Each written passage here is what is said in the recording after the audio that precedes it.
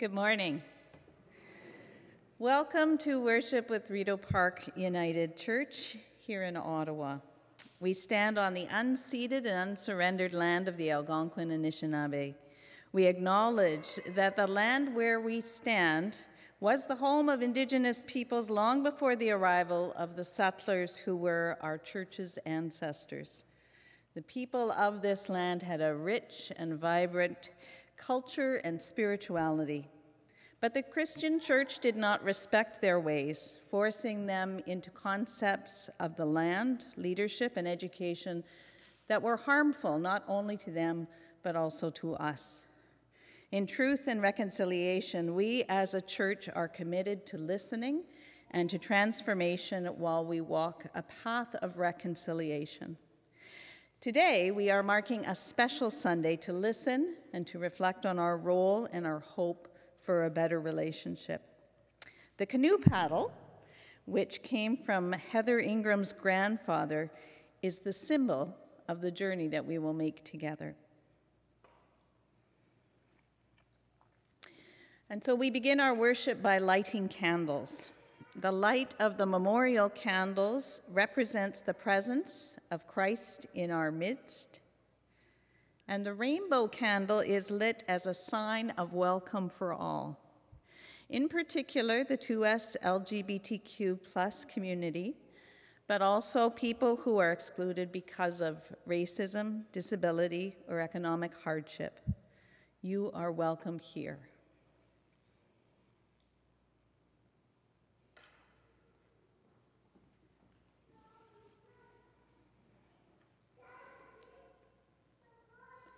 So let us pray.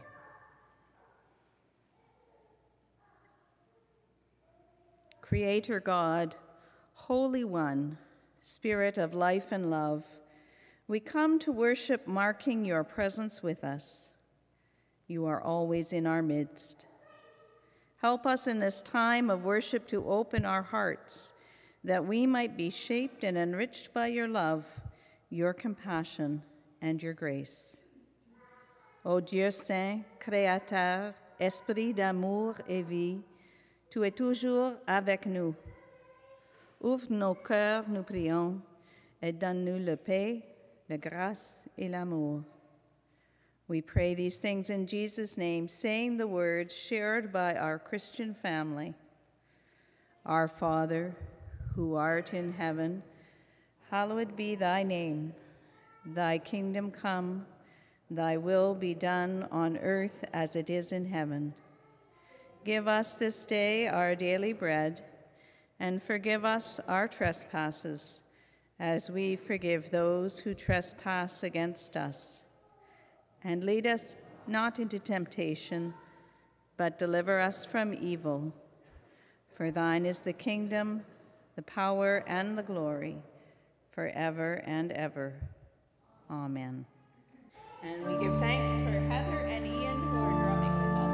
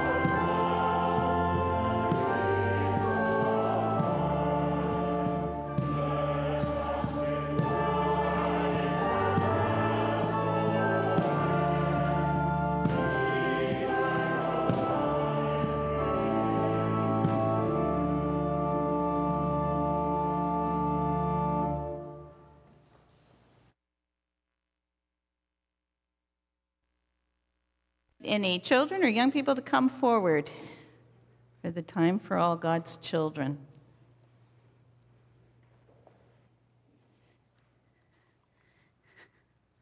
Come on up here. It's been a long time since we've done this, or since I've done this, actually. So have a seat. I want you to come a little closer just so you can see what's in the bag.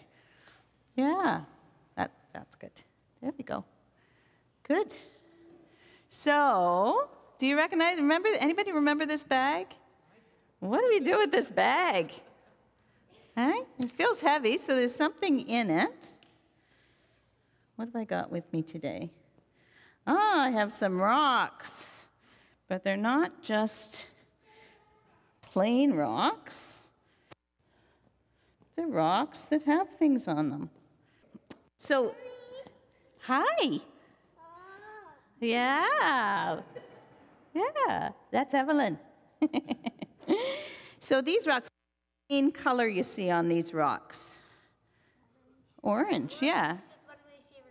Orange is one of your favorite colors? It's one of my favorite colors, too. A lot of people are wearing orange today because orange today is what we call Orange Shirt Day, or in Sunday school. We're having our Orange Shirt Sunday. Did you talk about Orange Shirt Day at school on Friday? Yeah? You learned about why we wear orange and everything? The story is, we call it Orange Shirt Day because there was a young girl who was taken from her family and taken to residential school. And on that day, she was wearing her favorite orange shirt, and it was taken from her, and she was made to wear a uniform, and she never saw her favorite orange shirt again. So not only did she lose her favorite shirt, but she also lost connections with her family and her culture and her language. And so she tells her story. Her name is Phyllis Webstad, and she tells us her story just as a way of reminding us of the damage that was done for the Indigenous children that were taken off to residential schools. Now, I got the idea of painting these rocks. I did that this summer when I was in Nova Scotia because I was a friend who is actually in New Brunswick, and she paints orange rocks, and she leaves them on the trails where she goes walking. Her name's Carol, and she leaves these orange rocks all over the place. And she does that to remind us. She thinks that people will see those rocks whenever they go walking. And so that we talk about reconciliation, we think about reconciliation with our Indigenous people more than one day a year. More than just September 30th on Orange Shirt Day. All year long, when we see an orange rock, we think about what it is we have done and what we need to do better in the future. Because every child matters and every family matters. So I'm going to put these rocks somewhere around the church, maybe outside until it snows and then inside. And whenever you see them, I hope that you'll remember the work of reconciliation that we're trying to do with each other. Okay? And it starts just in normal ways in your own life, making up with a friend that you've had a fight with or something like that. That's how we begin. That's how we start. Okay? So I think you're going off to Sunday school today, and we are going to sing a hymn.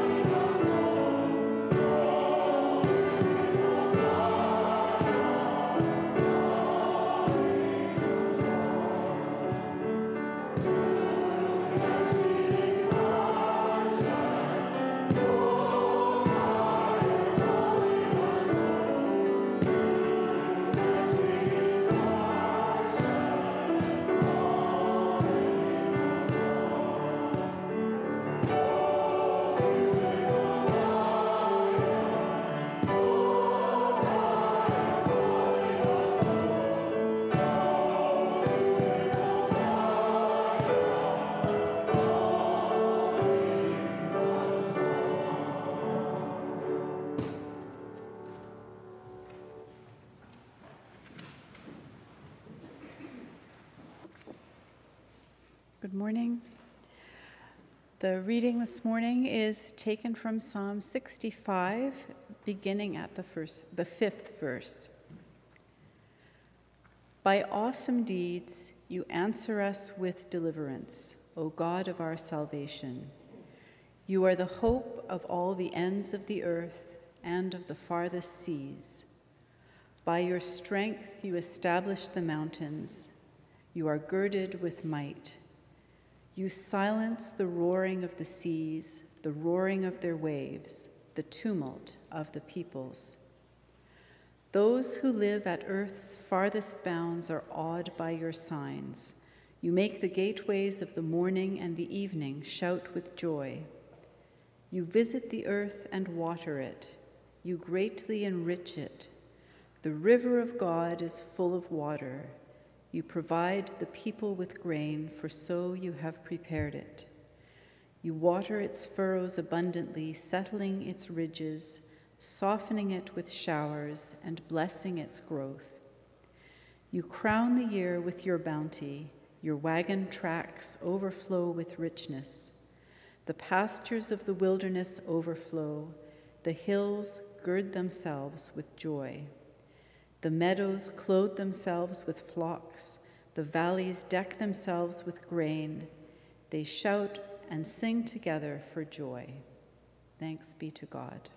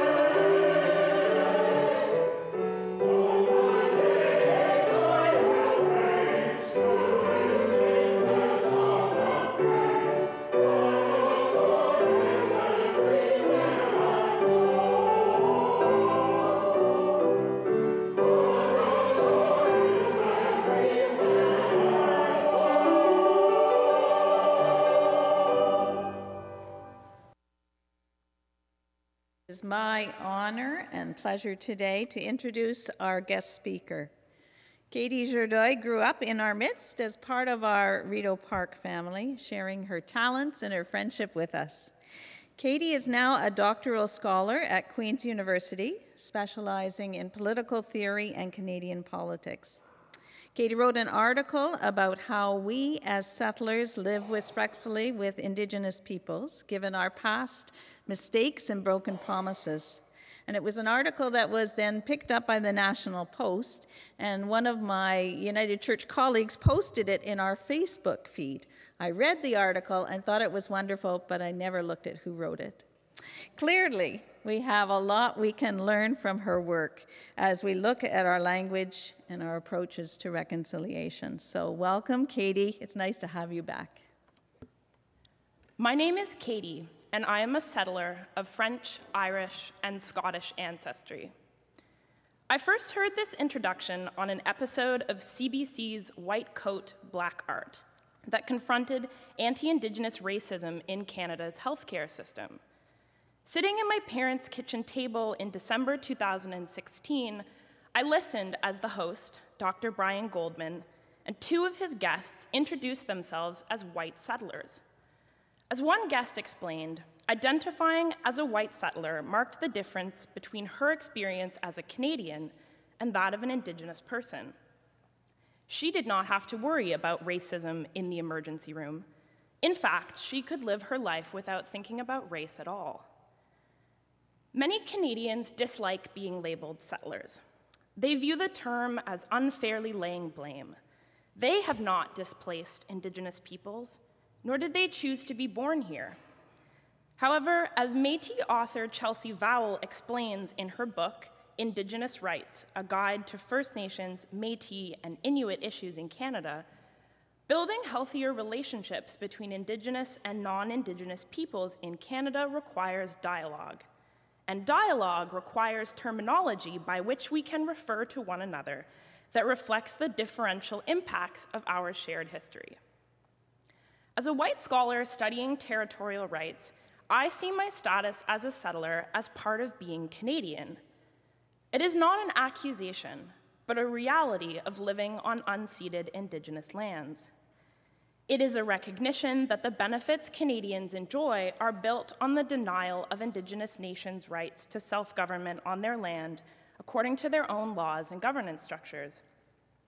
And it comes with a responsibility to build meaningful relationships with Indigenous peoples and nations on our shared land. In this talk, we will do three things. First, we will talk about the importance of settler identity. Second, we will talk about what it means to be responsible for building mutually respectful relations with Indigenous peoples. And finally, we will talk about an important part of this responsibility, giving land back to Indigenous nations. The term settler generally refers to non-Indigenous people who or whose ancestors settled on Indigenous land. Recently, however, the discussion of settler identity has become more nuanced to recognize the different ways groups are impacted by and participate in systems of oppression. Chelsea Vowell, for example, defines settlers as the non-Indigenous peoples living in Canada who form the European-descended socio-political majority. Settlers are one of three groups of non-Indigenous peoples in Canada, along with non-Black people of color and Black people. All three groups have responsibilities to dismantle colonial structures and to build healthy relationships with Indigenous peoples. However, separating them recognizes that each group is connected to colonialism in different ways. Many people of color, for example, have come to Canada because of colonial oppression elsewhere. Likewise, many Black Canadians are descended from slaves who were stolen from their lands and communities and brought to North America by force. Members of both these groups often do not experience the same benefits as white or white-passing Canadians. These categories, however, are not fixed. Some Black and racialized Canadians find the term settler helpful to recognize the ways they benefit from and participate in the ongoing colonization of Indigenous peoples in Canada. I use Vowell's definition of settlers because it emphasizes that these benefits are not uniform. The European-descended socio-political majority, of which I am a part, is the primary intended beneficiary of colonialism. So how are settlers responsible? We often think about responsibility in terms of liability. Someone is responsible when they cause or fail to prevent harm. Political theorists call this kind of responsibility backward-looking, because the focus is to identify the person, people, or groups that caused the harm and to hold them accountable for doing so. When settler Canadians think about Canada's responsibility to Indigenous peoples, many think in terms of backward-looking responsibility. This is also how responsibility is understood in the public discourse on reconciliation.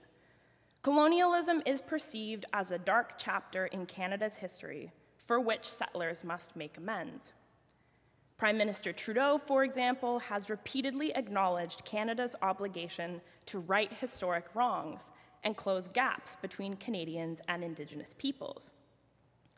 As Yellowknives Dene scholar Glenn Coltard argues, however, if we think about reconciliation as only dealing with the past, we allow colonialism to continue.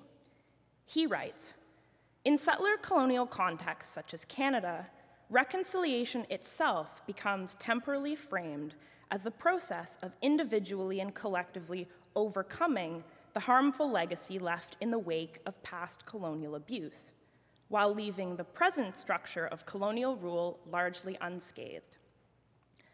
Colonialism is not only in the past. It persists through government policies and institutions and in the denial of the rights of Indigenous peoples and nations. The final report of the National Inquiry into Missing and Murdered Indigenous Women and Girls found that Canada's past and current policies, actions, and inactions towards Indigenous peoples is genocide, as defined in international law. Instead of thinking about responsibility as laying blame, we should think of responsibility as forward-looking, oriented towards ending injustice. Individuals can be responsible because they benefit from institutions that are unjust. They can be responsible because their actions contribute to social processes that systematically privilege some groups at the expense of others.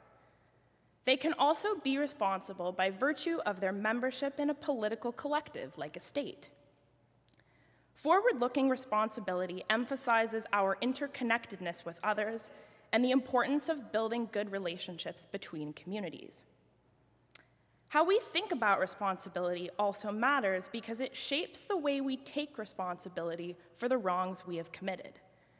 The United Church of Canada acknowledges that non-Indigenous Christians have an ongoing responsibility to make reparations. But what does it mean to make reparations? Reparations for injustice can take three forms. The first is recognition. We can apologize. Recognition is an important step to restore dignity to individuals and communities because it recognizes that what happened to them was wrong. The second is compensation. We can give victims something to make amends for our actions.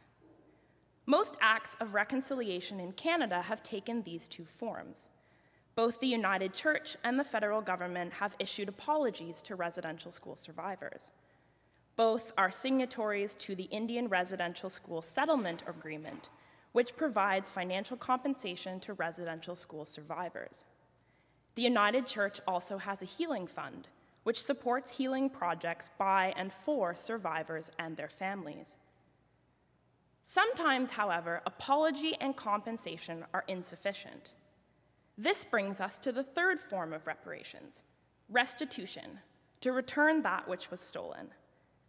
Land restitution is an essential part of Indigenous peoples' demands for justice, but is often ignored in official discourse on reconciliation. This is because we think of responsibility as backward-looking. Many Indigenous lands were stolen long ago, and those responsible are long dead. However, if we think of responsibility as forward-looking, we understand that land restitution is a crucial step to building respectful relationships with Indigenous nations. For many settler Canadians, land-back discussions generate anxiety and discomfort. But land back does not mean the removal of all non-Indigenous peoples from North America. As Haudenosaunee scholar and activist Taika Alfred explains, when we say to the settlers, give land back, are we talking about them giving up the country and moving away? No. When we say give land back, we're talking about settlers demonstrating respect for what we share, the land and its resources, and making things right by offering us the dignity and freedom we are due and returning our power and land enough for us to be self-sufficient. Land back is about restitution, the return of jurisdictional control to Indigenous nations. In legal and political philosophy, jurisdiction is the right to make and enforce laws over a geographic area. It also often includes control over the extraction and development of natural resources. When we talk about restitution in Canada, we are mostly talking about Crown land, which is owned by the federal and provincial governments. Crown land makes up 89% of Canada's land, as compared to the 11% that is privately owned. Indigenous land rights in Canada are recognized under Section 35 of the Constitution as Aboriginal title. These are special rights that flow from Indigenous nations' political sovereignty. Aboriginal title, however, is not the same as restitution. This is because Canada has ultimate legal authority, or Crown sovereignty, over all land within its borders. Indigenous nations' jurisdictional rights are protected in the Royal Proclamation of 1763, in treaties negotiated with the British Crown and the Canadian government, and in UNDRIP, the United Nations Declaration on the Rights of Indigenous Peoples. Canada has ignored many treaty obligations, yet treaties are integral to land restitution. They recognize Indigenous nations as separate but equal, with their own constitutional orders and governance structures who share geographic space with the Canadian state. Land restitution also has larger positive implications. A UN report on biodiversity, for example, found that Indigenous jurisdictions can mitigate biodiversity loss because Indigenous practices emphasize land restoration and sustainability. This is crucial to mitigate the climate crisis. It is important to note that Indigenous nations do not need settler consent to exercise their jurisdiction over land, and many do so despite violent resistance from the Canadian state. Ending this violence, however, requires settlers to recognize their responsibility to support restitution. As we are reminded in the Indigenous Circle's calls to the Church, justice in land matters must be about reparations and not only apologies. Reconciliation is not just heads and hearts that feel bad, but hands and feet that do tangible good.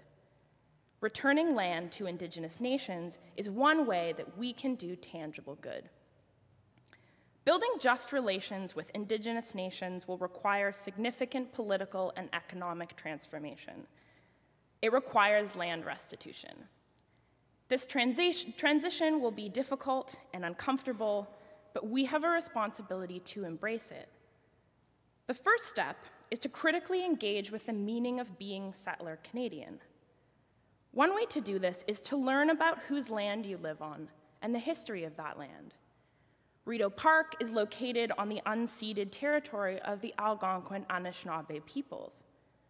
What are your responsibilities to the Algonquin Anishinaabe and to the land as shared residents of their territory?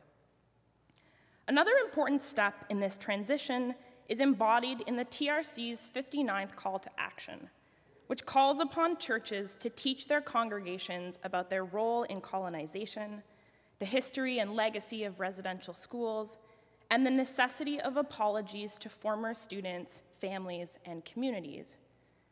How are you, as members of a community of faith, working to answer this call? What further steps can you take? Finally, you can hold your elected representatives accountable. How are they advancing justice for Indigenous peoples? Are they working to implement the TRC's 94 calls to action, or the calls to justice from the National Inquiry into Missing and Murdered Indigenous Women and Girls? What are they doing to defend Indigenous land rights in your community? On Orange Shirt Sunday, we reflect on our responsibility to build respectful relationships with Indigenous peoples and nations. But meaningful change is impossible unless we act on this responsibility every day. Only then can we build a better future, one that all sovereign nations on this land can celebrate. Thank you.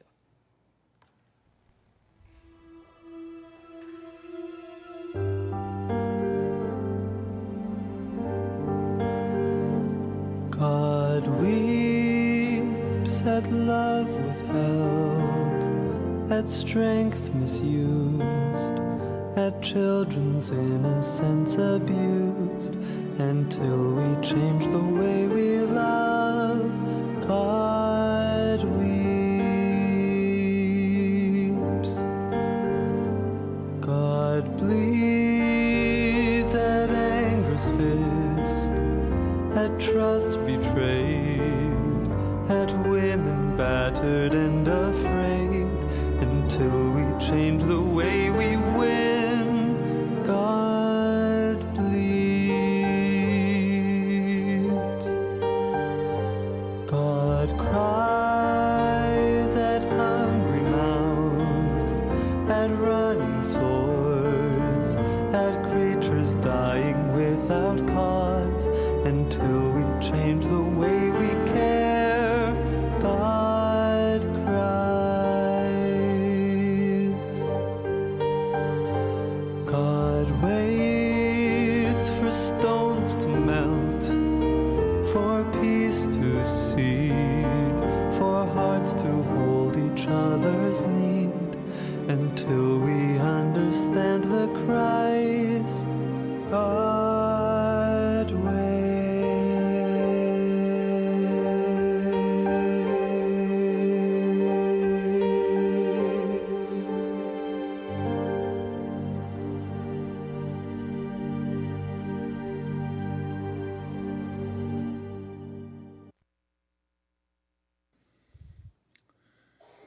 We join together in prayer. And the prayer we're sharing today was written by the Reverend Murray Pruden, who is Cree from the Good Fish Lake and Saddle Lake First Nations in central Alberta.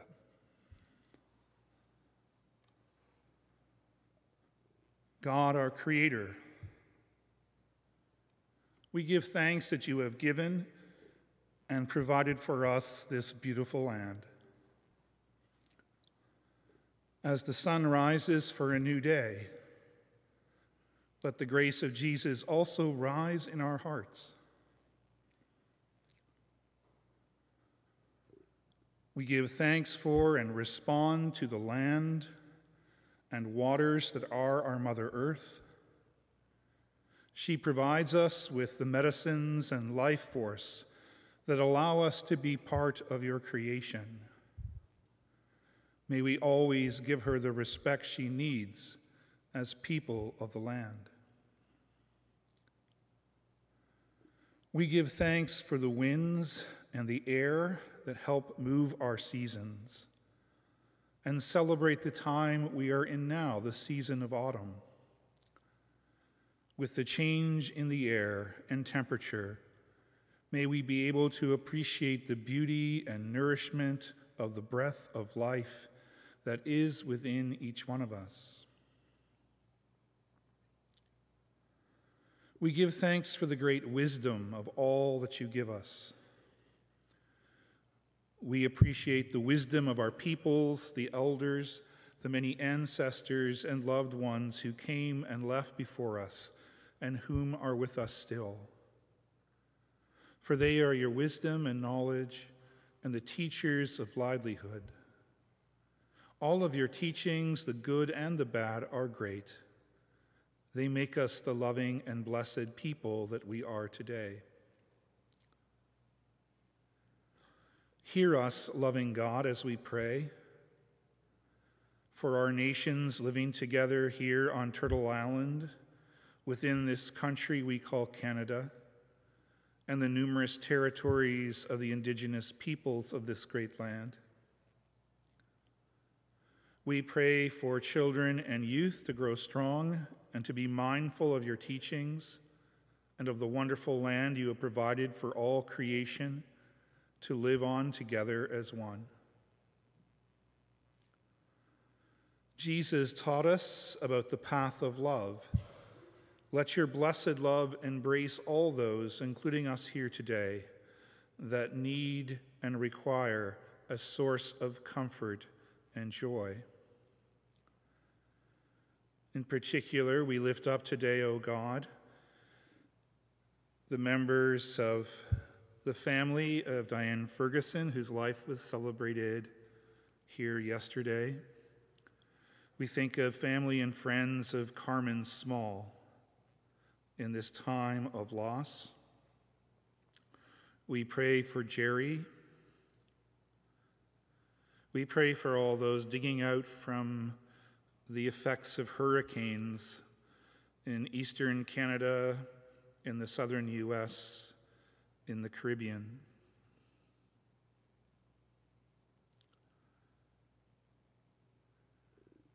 Help us, O God, to journey along a humble path for the sake of unity and understanding. May we accept our differences and offer kindness. With your gentle breeze, give us hope. We pray for this in Jesus' name, that we might be given his ways of peace and grace. Amen.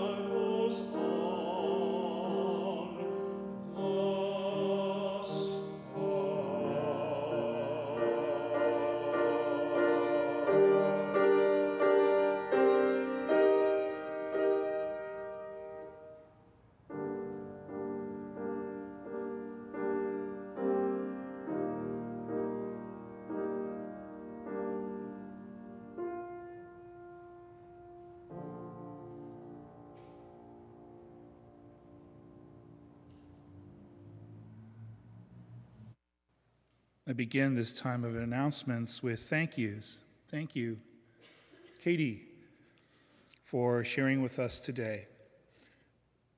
Some people before the service were remembering Kaitie as an infant, as a toddler, as a teenager. And it's so great that you could come back to this place with us today. Like Elizabeth, her article in the National Post popped up in my social media feed in the spring. And I thought it was so helpful, just the way you delineated language. And so thank you for doing that here with us today. Appreciate that.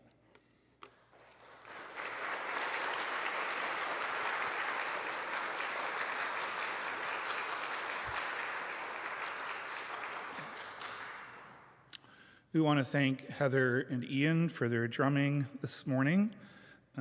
Thank you to Heather for bringing this paddle, which was given to her grandfather in British Columbia, as a centerpiece today. Thank you to Wanda Mackenzie Raymond for the orange ribbon some of us are wearing and for helping with the Every Child Matter display that is where you come in and on the Beecroft end of the church. And thank you to our chancel choir. I think this is the first in the chancel anthem we've had in like forever. And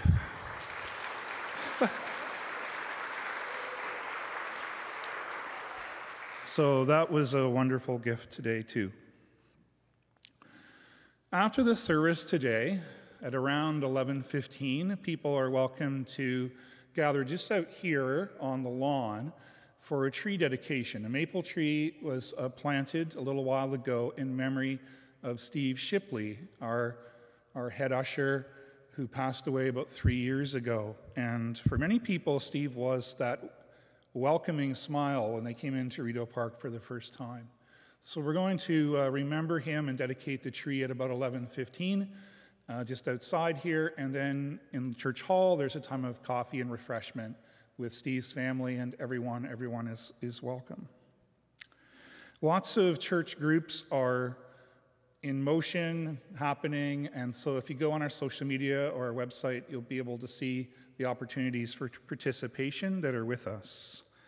And I'm going to invite Suzanne to share an announcement today. Hi, good morning. So just a quick announcement again about the opera tea that Andrew and I are inviting everybody to. It's at 4 p.m. It begins with a concert here in the church. We have several wonderful singers, including Adam, who you heard this morning, so you can hear him again, and followed by tea with sandwiches and cookies and cake and a chance to win season tickets, and it's free.